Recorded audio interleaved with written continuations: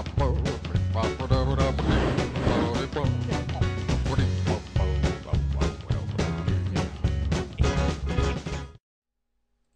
up guys, Computer Wise Guy here, and yeah, I have opened a new channel as mainly so I can get back into PC and yeah, learning more stuff. Currently I'm using Windows XP. I just put a dock here since, you know, a dock is more organized and I can find my programs easier. So yeah, this is my channel. Check out the future videos that I'm gonna do. So yeah, today we're going to be applying the rain effect in Sony Vegas on any clip. I mainly use it for video game purposes, so I'll drag a clip in from Call of Duty video game. So I'm just going to take my little clip here, take it in. The quality over here is not going to be at its max because when I put it in widescreen the quality messes up. I have no idea why, but yeah. So I'm going to cut it all the way here. S is to cut, by the way. I didn't know that when I got this program until my friend told me. So you can see some ugly buttons here. To get rid of those, pan and crop it, make this smaller and drag it to the end. And there we go, all sorted.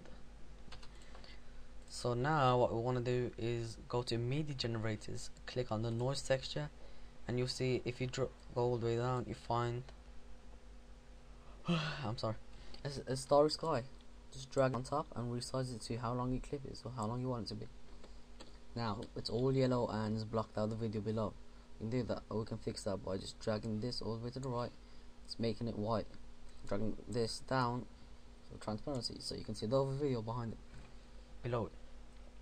So now it just looks like a bunch of snow. To fix that we need to change the frequency, the x-axis, we need to change it to 23. This will keep it moving. And we need to change this to 0.1, yeah. So this will make it look a bit more like rain. Let's change it to 15, yeah, like that. 0.15. Right, so the offset, now we need to change this. Now make sure your timeline's at the beginning because we need to change this to 0.9,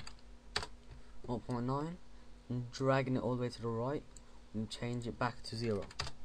This will keep the clip so it looks like rain is moving. Now this does not look realistic yet, so we need to apply some more stuff onto it. So the opacity here, we need to drag it a bit down because rain, you're walking down the street, I don't think you see rain like that. You mainly see through rain because it's water. So just drag it a bit down. Yeah, that looks alright. Now, I have never seen rain like the sky all bright and stuff. So, to fix that, just go on video effects, go on color curves. I mainly choose the night one. Looks a bit too dark, but don't worry about that. I just put those down. After this, choose the color corrector, put it here, put it on the clip, and just bump this up a bit more. Put this down, put the saturation up a bit, and bump this up a bit, yeah. So the gamma saturation's almost next to each other, well, right under each other. The gain is 1.7 and the offset is -4.8. You can see it hopefully. And that's 1.722, just in case you cannot see it. So yeah, that's all it is. So let me just like fade these two in.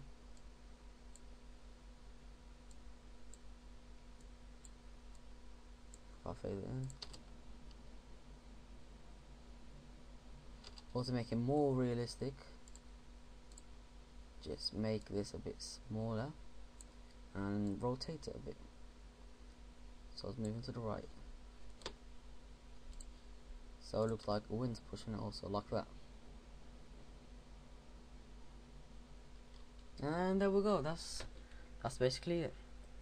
It's like my first video on this channel, so yeah, tell me what you think and hopefully this will help you out.